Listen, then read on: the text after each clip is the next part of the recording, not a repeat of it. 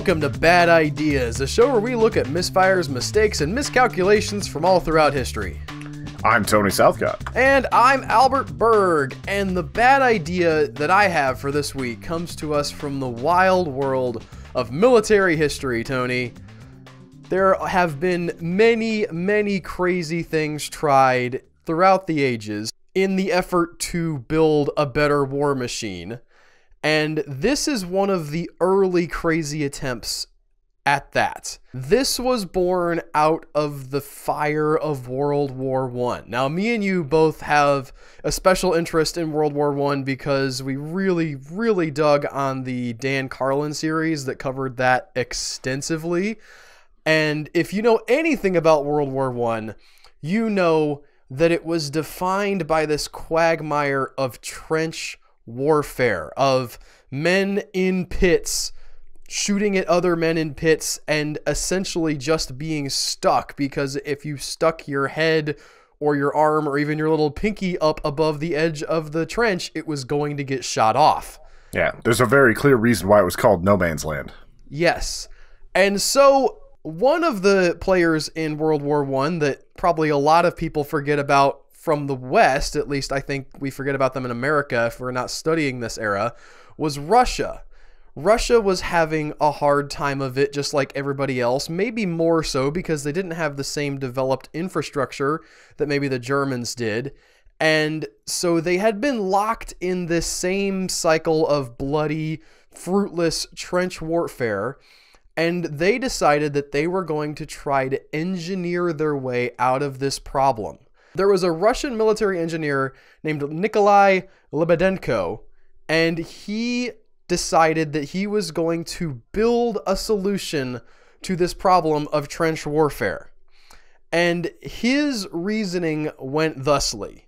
He said, we're having problems with these ground formations like trenches and stuff, and cars obviously can't get through them because, I mean, for one thing, they would just crash into them. But even if they could go over them, the wheels would get stuck. And he said, what we need is a vehicle with huge wheels.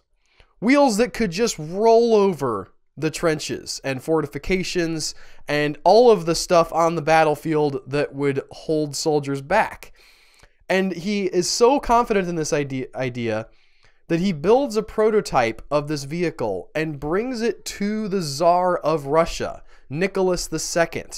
Now, at the time, Russia is an absolute monarchy, and so this guy has the power to make or break anybody's military ideas. And fortunately for Lebdenko, Nicholas II is just fascinated with this model that he's been brought. Now, it's not full scale. It's you know, let's say 1/5 scale maybe. It's big enough to fit inside his house, inside his palace. And him and Lebdenko spend an entire afternoon running this thing over a bunch of obstacles in Nicholas II's library. The image of these two guys playing with this giant wind-up car-looking thing with huge tires like kids is maybe one of my favorite things about this story. The fact that this guy's just like, I brought this thing over, let's build a full-size one. And I have a question real quick. For the actual size one, what is the width on these tires? Because I'm looking at some pictures, and it looks like it's about 5 per... like, you could stack 5 or 6 people tall, and these wheels would still be bigger than that. So the wheels on this thing, when it was going to be built full size, would have been 30 feet tall. Now, to imagine how this looks, it's sort of like the world's jankiest backwards tricycle. Imagine it's a 3-wheeled contraption. The 2 wheels on the front are massive 30-foot wide, tall, diameter wheels. And they're spoked like bicycle wheels.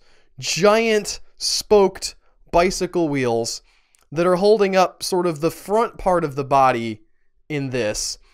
On the back was a smaller wheel. It was about 5 feet tall.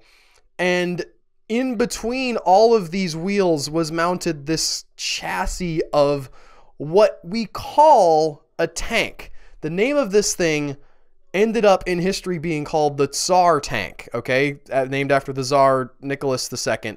However, it's unlike any tank that you would visualize today. Even the early tank efforts that they made in World War I were recognizable as tracked tank vehicles like we would think of today.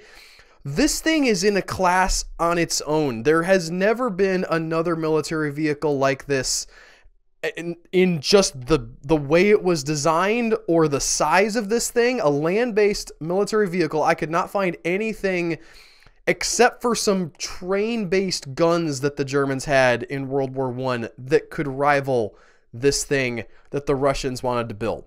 I mean, this, as far as the size, it's also got like 4 different cannons on it. Like, it's such a bizarre giant tank. Like, but not really a tank, like you were saying. The tank is the closest thing we can come to it. And the thing is, it actually does have a tank-like part of the body. The part where the people are supposed to be protected and run this thing from the inside is sort of cylindrical. There's a top and a bottom side. Both of these have machine guns that are sticking out of it. It doesn't have like a super heavy cannon type armament. A lot of what it was equipped with was machine guns meant for anti-personnel use, and the idea was you would just roll over to the people you wanted to shoot and just shoot the people. And the Tsar said, we're good to go with this. We're going to build one. We're going to build a full-scale prototype. And they spent a lot of time and a lot of secrecy on this, trying to make sure that nobody would know what they were doing.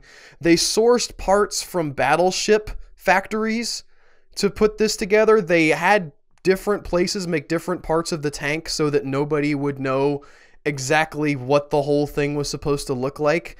The 2 giant wheels were driven by 2 Zeppelin engines from a German Zeppelin that had been shot down over Russia. So they didn't even have their own like diesel engine to put into this thing. We're talking about Russia on sort of the cusp of the 20th century. Everybody's working on developing giant stuff. They had engines, but I think that the class of engine that would have been in the Zeppelin was something beyond what the Russians had at the time. They build this thing. This massive 60-ton behemoth. They build a prototype and they assemble it out sort of on the outskirts of the civilization in Russia, again, away from prying eyes and where people would find it. And they get ready for a dry run. This is taking place in 1915. And this huge vehicle gets going. And it rolls along the ground, and it's doing great. It hits this tree.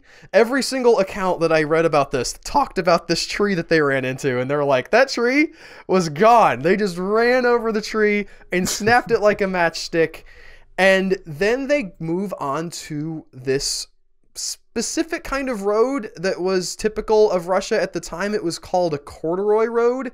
And essentially what it was logs that had been lashed together with ropes to lay over really mushy ground in the swamp so that you could probably take your horse over it, or maybe a car, but it was really just, you know, probably designed around the time when people were walking more than driving.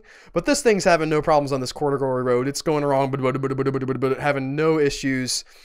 And then the corduroy road ends and the swamp begins. And the Tsar Tank rolls off the road, rolls into the swamp, and gets stuck.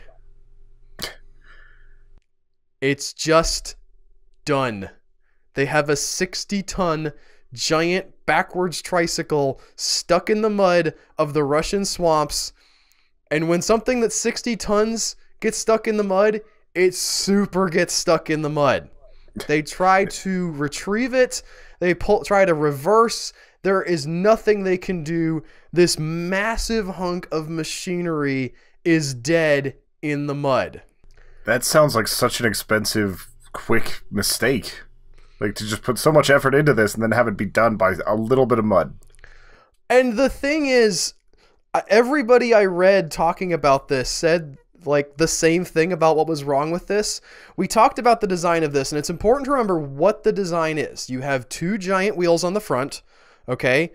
And the idea of these giant wheels is that the weight of the craft is distributed over a wider amount of surface area. And then you have on the back the smaller wheel, and the smaller wheel has a less amount of surface area. And what happened was the weight distribution of the armament and the part of the thing that would hold the people was centered back on the tank. So the majority of the weight of this giant tank thing rests on this smaller back wheel. Admittedly, it's still giant, right? It's still 5 feet in diameter, but compared to the rest of the tank, it's essentially putting all of the weight of this thing on one point, and it just wasn't well engineered. It just didn't have the structure that it needed to be able to work.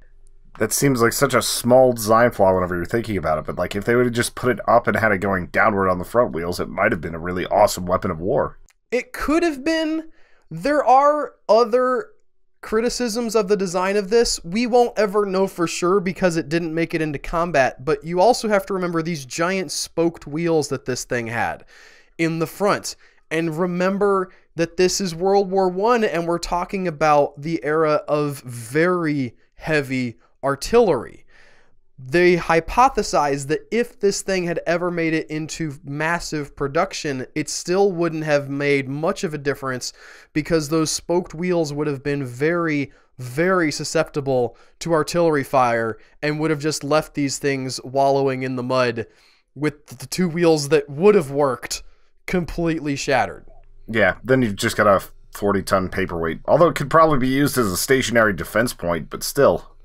I think that that's an optimistic view of the possibilities here, Tony. The unfortunate thing is we don't get to see what would have happened, partly because it was a bad design, but also because Nicholas II would not live much longer than his ill-fated tank that's named after him. In February of 1917, the Russian people rise up in their famous revolution, and he gets the axe.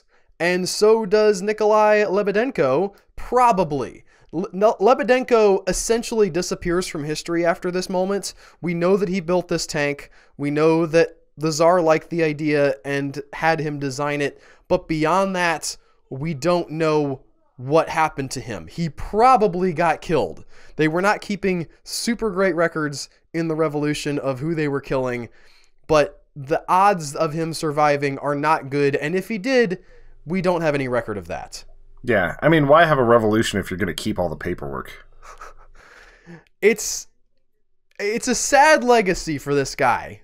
His single construction, the one thing that he's remembered for, it fails, it gets stuck in the mud like within an hour of getting started up, and then in 1923, they just scrap it. They have this giant metal thing and they think, well, we could use that metal, so they just cut it apart and melt it down for scrap to be used in other things that aren't giant machines that would get stuck in the mud. I was kind of hoping that this was just still out there somewhere, like a weird monument to World War I. You and me both, man.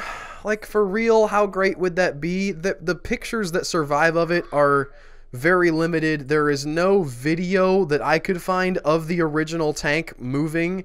They did have many artists' reconstructions, and now with computers and stuff, you can make sort of a general idea of what it would have looked like going across the landscape. And I believe even some war simulating games, possibly World of Tanks even, have included this as a playable option. But as far as what this would have looked like at scale, we don't really have a real life example of anything this size anymore. We have some mining equipment that I think probably is close to what this would have been, but there's nothing. Some mining equipment that would dwarf this, though, like those giant saw blades that, like, Bagger 288 we're talking about. Yeah. I couldn't remember the name. Sorry. It's fine. And they also make the really, really giant dump trucks that would probably be similar size to what this was, at least the wheel diameter. But nothing that ever made it into war has ever rivaled what this thing would have been. And it makes me sad that we didn't get to see at least what could have been if this could have gotten to the front.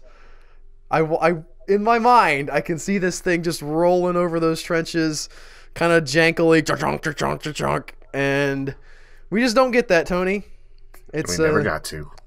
A failed idea among many failed ideas in military history. That's, I think, part of the game. You got to just throw your money at whatever looks like it might give you an edge and hope that one of them pans out. Unfortunately, it didn't pan out very well at all for Nicholas II. Anyway, that is all we have for this week on Bad Ideas. Thank you so much for listening. If you have a bad idea that you would like us to cover, send it in to badideasshow@gmail.com. Tell a friend about the podcast. Subscribe if you haven't done that already. And we will see you guys next week with another episode of Bad Ideas.